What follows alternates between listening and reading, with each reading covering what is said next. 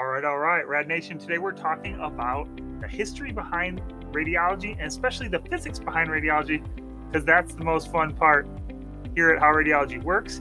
We're going from ultrasound, X-ray, nuclear medicine, CT, MR. Got some pretty cool nuggets here along the way. So for instance, how's the history of ultrasound romantically entangled with the history of nuclear medicine?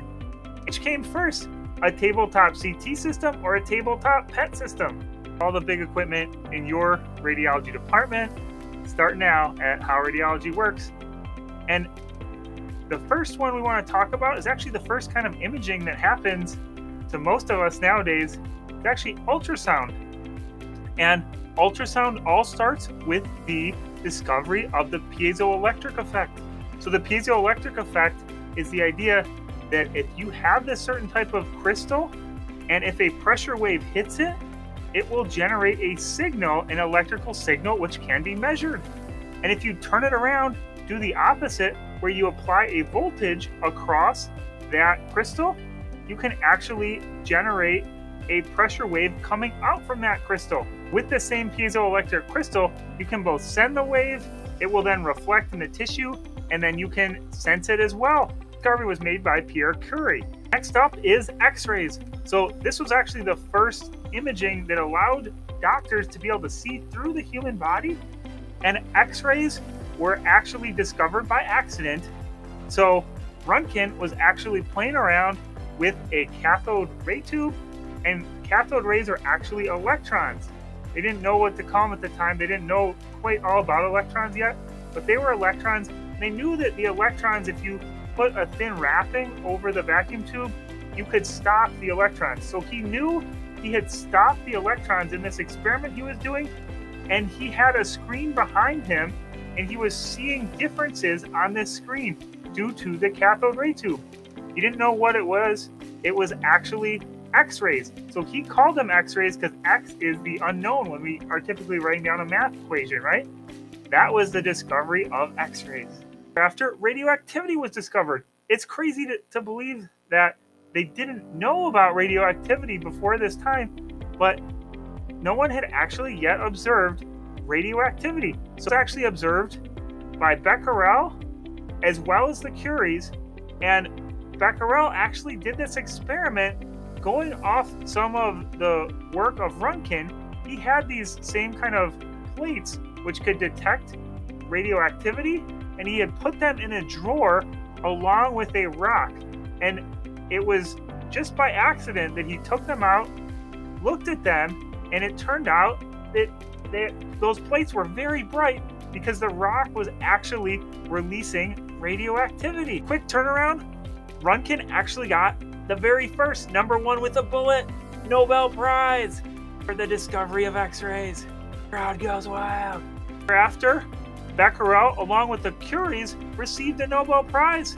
So the first woman to receive a Nobel Prize, and one of just a couple that has actually 2 Nobel Prizes, and they're in different fields, chemistry and physics, for Marie Curie.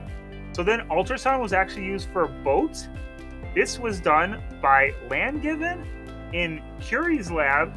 That was in Pierre Curie's lab, and he actually became romantically involved later on with Marie Curie. So that was kind of scandalous at the time, and that's how the history of ultrasound was actually romantically entangled with the history of nuclear medicine. That same year, totally unbeknownst to one another, there was actually a mathematician, Rodin, who was actually working on formulas that demonstrated it was possible if you had so-called projections through an object or a shadowgram through an object, that you could actually reconstruct that image from just those projections. This is actually the basis for CT image reconstruction. David Anderson then discovered the positron, so that's the P in PET scanning, positron emission tomography. Significant improvements were then made in radar, which is actually just the air version of ultrasound, where you're looking at how those waves bounce off of the planes in the sky, for instance, in order to determine the position of the airplanes. So a lot of actual development was made in the technology during the time of World War I. David Anderson then gets the Nobel Prize for the discovery of the positron. First demonstration of NMR, nuclear magnetic resonance, was done in a molecular beam. The process was actually the first digital electronic computer, and that's the basis for the majority of actual modern medical imaging, which uses a lot of computations in order to create those images. He gets the Nobel Prize for the discovery of NMR. NMR was discovered and demonstrated in solids such as paraffin wax and water. And that's going to be the predecessor for the signal which is generated during an MRI exam. Thereafter, Purell and Bloch, which were the scientists who in separate labs discovered NMR in solids, actually were given the Nobel Prize. Anger actually invented what's called the Anger camera. That's different from actually a modern SPECT system, wherein the gamma rays are coming out from the body. There's a collimator so that roughly parallel gamma rays pass through and then are detected in a scintillator.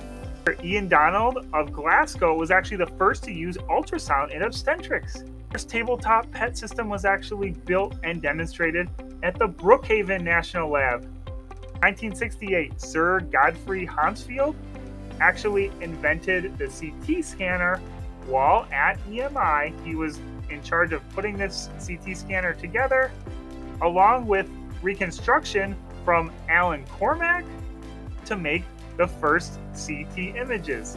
Down below for our video on first generation CT imaging, so you can see how this geometry actually acquired parallel beam projections.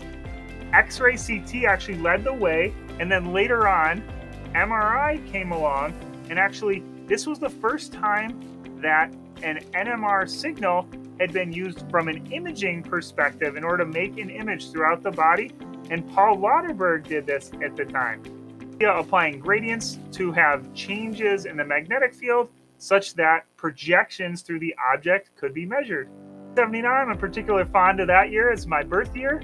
That was the year that Cormack and Hounsfield got the Nobel Prize for CT.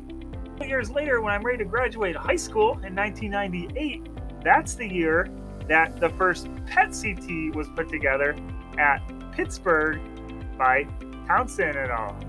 2003, Lauterberg, who demonstrated the first MRI image, and Mansfield, who demonstrated the first image of a human for MRI, were given the Nobel Prize for MRI at long last. The history behind all the major components in your radiology department, you know that there's actually been a lot of Nobel Prizes awarded for this very important work. Now that PET actually came first before CT, and that CT preceded MRI. History is super interesting. It's also really important to understand the physics behind the equipment. For that, you're definitely going to want to check out our video on photoelectric versus Compton interaction coming up now.